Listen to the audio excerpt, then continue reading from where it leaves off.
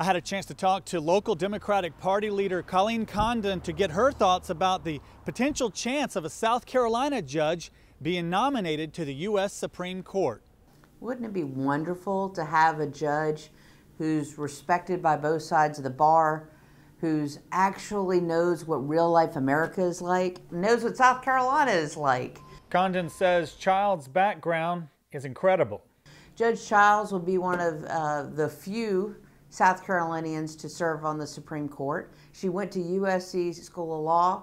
She didn't just practice on the federal bench, but she's also been a workers' comp commissioner and a state court judge. She has worked for people of South Carolina against corporate failures and is really just known as a consensus builder and a logical thinker. We would be so fortunate to have her on the bench. Childs moved to Columbia at 13, where she attended Columbia High School. She has degrees from the University of South Florida, the University of South Carolina School of Law, the University of South Carolina School of Business, and from Duke University's School of Law. House Majority Whip James Clyburn has been discussing her potential nomination to replace a justice on the Supreme Court since early last year.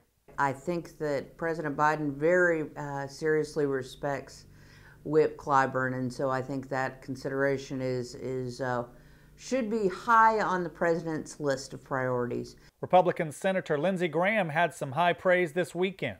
I can't think of a better person. She's considered to be a fair-minded, highly gifted jurist. I feel very good, especially with Lindsey Graham and Tim Scott both being supportive of her as a candidate. I think it gives us the number of votes that she'll need to get approved by the U.S. Senate.